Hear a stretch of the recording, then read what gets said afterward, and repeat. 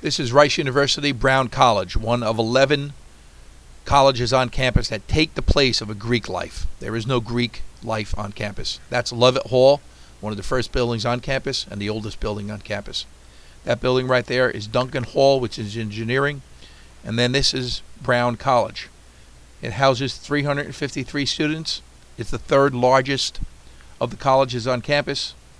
They just built a new 4-story building, and it has 3 other buildings. It was founded in 1965. The new building that they just built is a 4-story building. It houses 4 people in an apartment type setting. They have volleyball. This is called the Common Grounds.